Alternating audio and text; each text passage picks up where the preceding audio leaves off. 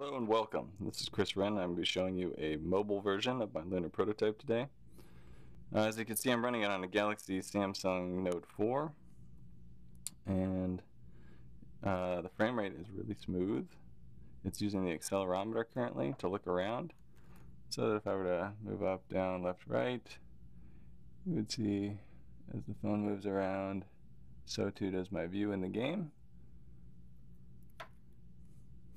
And for mobile, one of the challenges you have is trying to create a control scheme that works well with a single button press.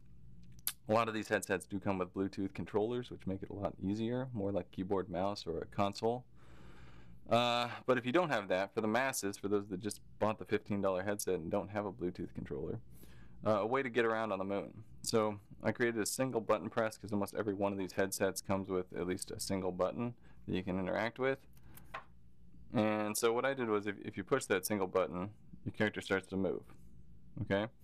And whatever direction the accelerometer moves, you can still move freely within the UI and reach out and touch things within the UI. But if you want to move in a particular direction, you just kind of turn yourself towards that direction, and the game will gradually move in that way. So it's a single button press, 3-axis controller. And it works pretty well. There you go. Alright, so you'll notice that I've hooked this thing up to a Leap Motion controller, and I've hooked it up to the phone, so the phone is actually powering the Leap Motion controller. And what we're going to take a look at is how you can then use your hands to gesture and touch things in the 3D world. So I'm going to do my best to get the camera lined up here so you can kind of see what I see in the game world. There we go.